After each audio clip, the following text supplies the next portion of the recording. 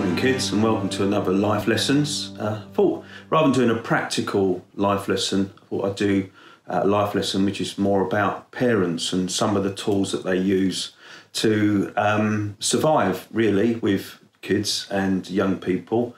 And I know for many of you, you're probably already thinking that you know everything already, but I'm sure this would be helpful for you to understand some of these things. And one thing to know is with parents that they particularly, and teachers for that matter, they have a limited amount of energy, and that energy can be kind of used up by mid-morning really, after all the following around and caring and looking after kids and tidying up from kids and sometimes often lots of pointless questions that they ask. But there is a moment where the energy is so low they only really have enough just to dig a big hole to bury their kids in love, of course, because that's really what often parents want to do.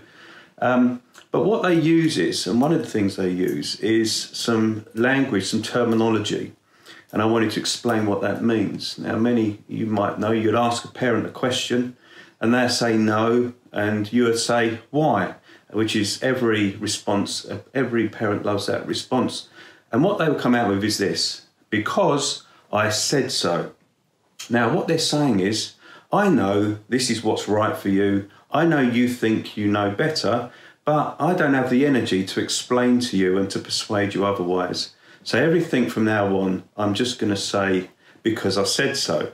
And my experience of young people, it can be quite frustrating when you hear that. But what the lesson here is that sometimes people don't need to tell you everything, or some things are just not understood.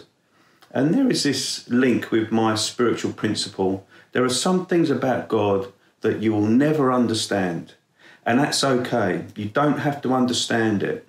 And one of those things is the nature of God himself, or what we might use the word Trinity. This three in one God. He's one God, three distinct persons, but yet one. Not three separate entities, but one.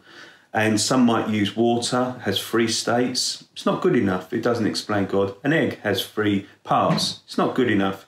Won't explain anything. Some might use all sorts of pictures, but nothing is good enough because God cannot be explained. There are things about God that we will never understand because God is bigger and more outside of our even concept of an ability to understand. And that's because he's not a God that's been created. He is the creator. Every God that can be understood is one that's been created by man. And that's really important. When you look at other religions, you look at what people say about their gods, if it's understandable, it's probably because it's been created by man.